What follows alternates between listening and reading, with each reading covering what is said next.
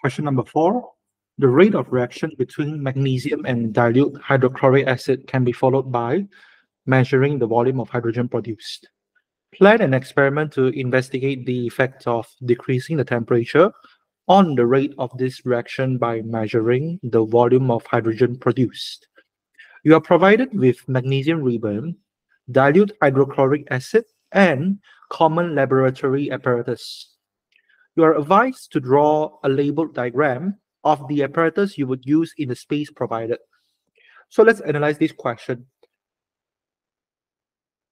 For the materials involved include magnesium and dilute hydrochloric acid. So you see that there's a solid, which means that most likely you need to measure its mass, all right, in grams.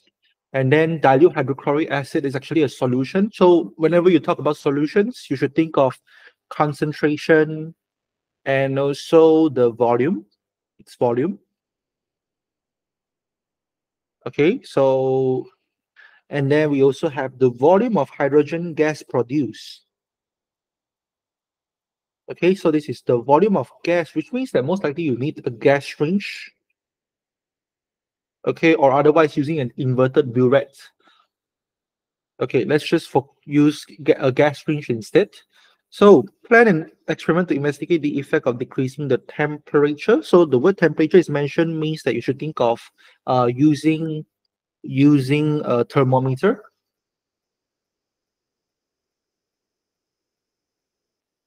All right. So having rates, the word rate tells you that you should be using a stopwatch. Okay, because rate is related to time, so it will be you will need a stopwatch for that. So you have magnesium ribbon, dilute hydrochloric acid, and common laboratory apparatus. All right. So having understanding the objects of the question, okay, we should think of variables. Okay, my tip to students is that you should think of the variables. What is the question about? So variables, there are 3 types, which is the constant variable, the manipulated variable, as well as the responding variable. So manipulated variable will be the temperature. Okay, responding will be of the rate of the reaction, which in a quantitative manner, it will be the volume of hydrogen gas produced per time. Okay, so that's how you find out the responding variable. And then for the constant variable, it's every other variable other than these 2 variables. So including the masses, okay, the concentration and the volume of HCl, etc. All right. So regarding the setup, okay, this is a rate setup. So it means that you will need a stopwatch and then having essentially you need a conical flask maybe to fill the acid with, and then put the magnesium ribbon into the acid, and then followed by a rubber stopper with a delivery tube. Okay, delivery tube. Then this delivery tube is connected to a syringe. Okay, a syringe instead. So having that said, okay, so you have a syringe here.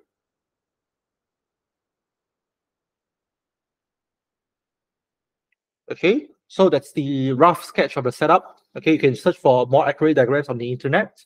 Then, okay, so let's do it step by step. So first you must weigh, okay, weigh a specific amount of magnesium ribbon. Okay, so weigh X grams of magnesium ribbon. Okay, followed by, since the dilute hydrochloric acid is already provided, so you just use a specific volume. Okay, so use a specific volume of hydrochloric acid. Okay, and then with that you mix them together, and then connect them to via the delivery tube to the gas syringe. Okay, the moment you add the magnesium ribbon into the solution, you should straight away close it, okay, so that all the gases can pass from the conical flask to the gas range and it gets recorded, it gets measured. All right, so also start the timer, start the stopwatch. Okay, so how do we measure rates? It's always useful to have a specific intervals, time intervals, when you measure the volume of hydrogen gas. Okay, so maybe every 10 seconds, every 20 seconds, depending on the experiment. Okay, so you just say use a stopwatch and then like measure the volume of hydrogen gas. Okay, at fixed time intervals. All right, then you just, because this experiment, we're not done yet, the specific idea is that it's regarding temperature. So essentially you need to repeat, okay, repeat the above steps at different temperatures. Okay, in different temperatures. I would say the easier method to manipulate temperature, maybe you should think of affecting the, you should try to maybe heat up or cool down the hydrochloric acid, okay, so that it's easier to be carried out if you were to take this, do this a similar experiment in paper 5.